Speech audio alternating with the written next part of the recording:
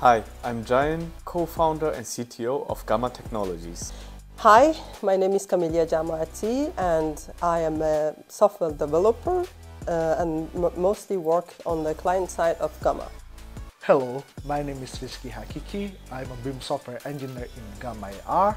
One of my responsibilities basically is to connect BIM models into augmented reality.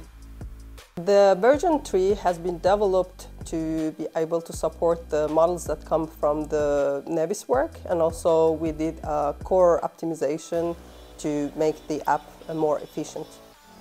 The introduction of Navisworks files in Gamma AR brought in a lot of new challenges.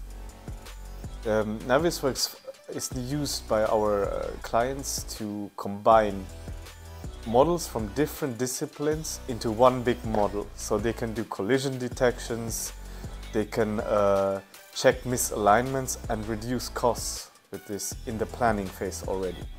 So these models are then shared and as one big model to go on site. In version 3 specifically, we are focused on processing Navisworks model, which our users use as the federated models of the project. They usually contain the whole architectural models, structurals, electrical and other MEP models into a single file.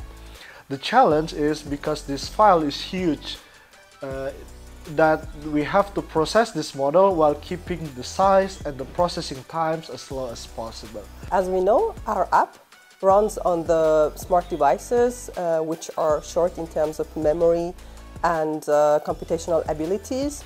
And in order to be able to support the models that come from Navisworks, which are really big and have a lot of complexity, we had to do a very core intense optimization for our application so that it runs faster and more efficient on the phones. I developed the processing machines to optimize BIM models, whether they are in IFC, Revit or Navisworks, so that they are augmented reality compatible and can be loaded efficiently on mobile devices due to hardware limitations. My main task as a client developer in Gamma was to implement the features in order to support the models that come from the Navisworks. And also I devised some methods to reduce the size of the models with high complexity and for them to run faster and more efficient on client side.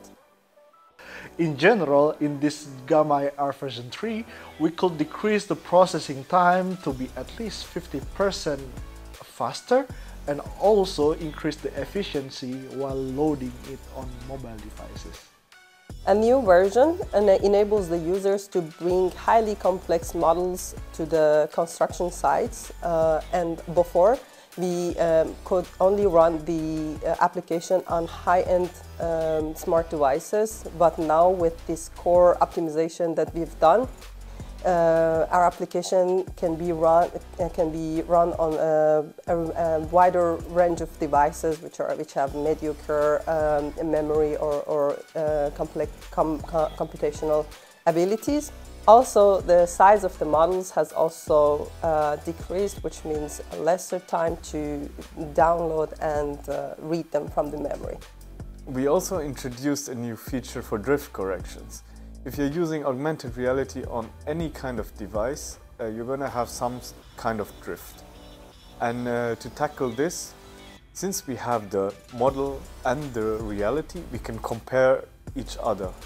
So we compare the reality and the model to allow you to align the model back to the actual positioning using just 1 or 2 clicks. For our EU customers, we have also introduced a new data location in which all the data is completely located in the EU.